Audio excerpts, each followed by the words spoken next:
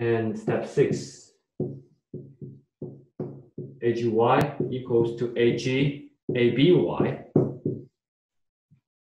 to be 0. So T is just the weight itself.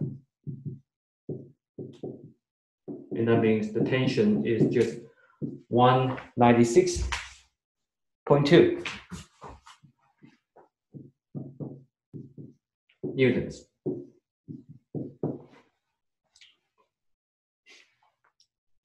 So for this problem, we found the angular acceleration to be 5.62 and the tension developed in the force is just 196.2 newtons.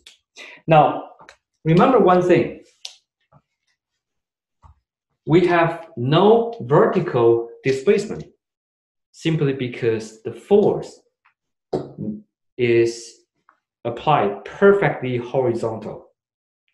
If, for example, if another boxer, whether it's he or she, when he or she applies the force, not perfectly horizontally, but also actually apply at angle. For example, if it applies the force at inclined angle with the vertical component, like this.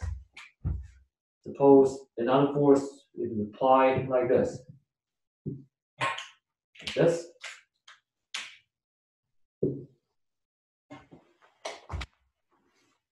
Right? If the force is actually applied like this, and then this T will no longer be just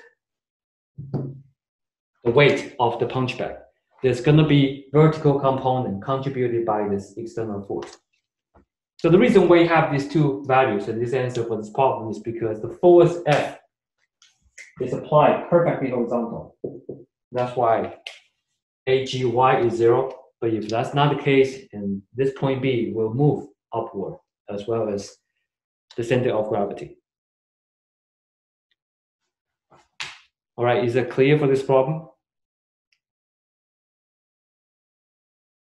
Okay, I know I spent a little bit more time explaining the connections between force equilibrium in this problem. But I'd just like to highlight that in every dynamics problems, you will use the concept from the topics that you learned before. Which is why you always need to practice. Because in reality, you will always need to use some of them, some of the topics, some of the concepts that you learned before. So Professor, anytime there's a vertical force applied in this type of problem, we can just assume that the tension is going to be the weight? And when there's a vertical component, the tension will not be the weight.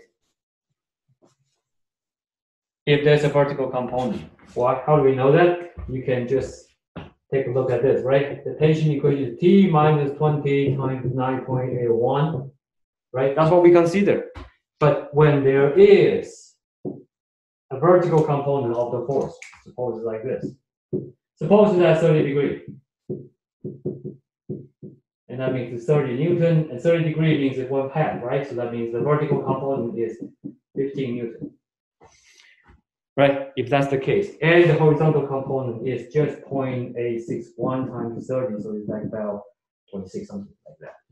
And so here, the vertical component is 15. That means on the left-hand side of your equation, you have the tension force here. You have the weight, 20 times 9.81, which is 196.2 newtons. And the T here, you have this force, this weight, and also this force that you have to consider. So on the left-hand side, you have to add another thing, plus 15 to be 0. So with this 15 Newton force, would that affect the value of T? Yes. Right, so it's only on the horizontal component that would be considered the tension to be the weight, right? the horizontal component of the force will only affect the horizontal component of linear acceleration. So when there's a vertical component of the force, it's going to affect the vertical component of all the forces. In this case, if you add 15 here, the whole thing will be 0. What happens to this force T here? And the one we saw before, it was what? It was 196, right? But if you add another 15 here, this T will be 196 minus 15, which is 181 newtons. Compared to when there's no horizontal component, is 196 newtons. So this is the case when you have force applied like this, and this is the case when you have force applied horizontally. Now you look at these two. Of course, it makes sense. If a boxer applies a vertical component to this punch bag, it's going to really reduce the tension. Why? Because the punch bag is going to move, right, upward. Because you apply the force vertically. You apply the force upward, it's going to reduce the tension. And similarly, what if a boxer applies the force not upward, but it's actually inclined downward? What happens to that? If that's the case, if you apply the force like this, if this is the force and if this is 30 degrees, correct? Yes.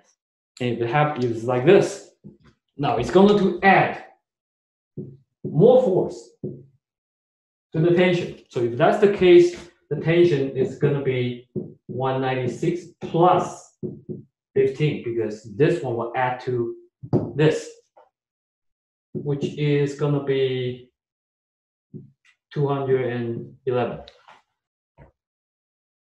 right? So this is the case when the force is applied this way. So there are 3 different cases. Horizontal is this value. If the force applies upward, it's 181. If it applies downward, it's 211 newtons. Thank you, Professor. Now that is clear. Okay, sure. All right.